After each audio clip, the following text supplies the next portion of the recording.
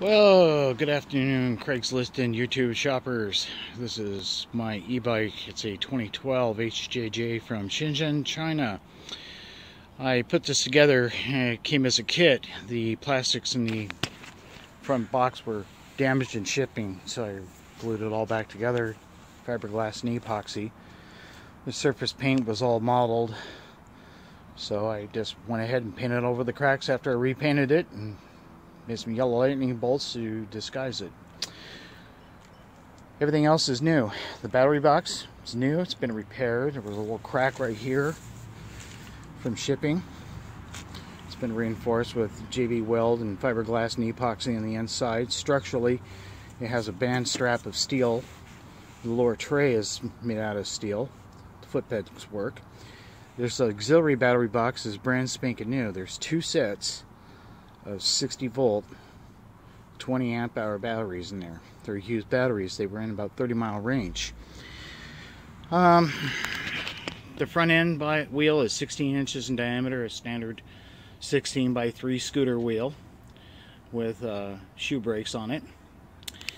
The rear wheel used to be a 450 watt. Now it is a 1000 watt motor. It was originally designed to run at 48 volts. It's been upgraded to 60 volt at 25 amperes. That's 1250 raw watts of power maximum consumption by the controller. Going out to the wheel, it gives you about 1000 watts to the ground.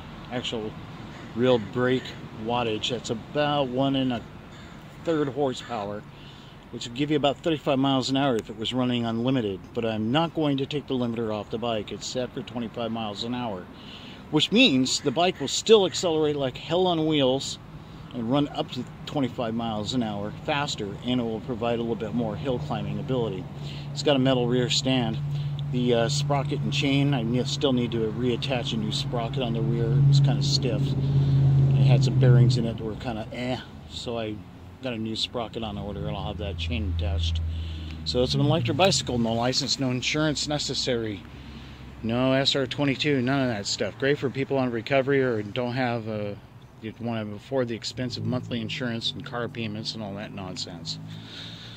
Estimate the range now with the upgraded motor.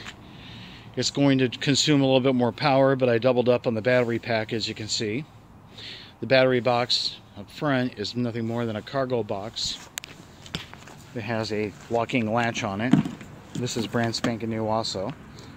You can carry more than a 6-pack of beer in the front, or whatever. LED lights in the front, turn signals, and the bulb. And there are bulbs in the rear. And they're nice and bright, highly visible. Turn signals make noise. Horn works.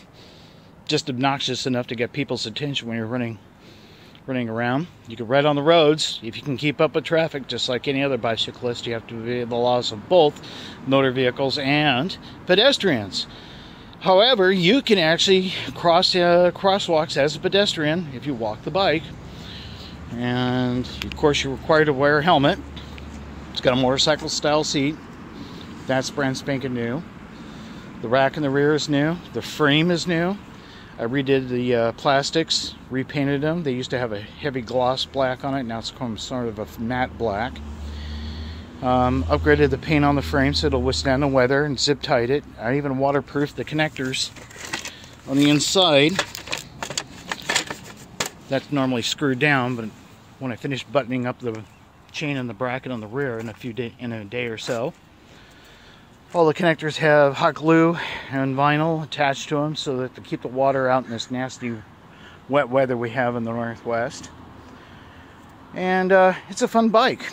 It's been sitting in the back corner of the shop as a shop queen. We kept picking parts off of it and using them to repair the bikes we were trying to sell.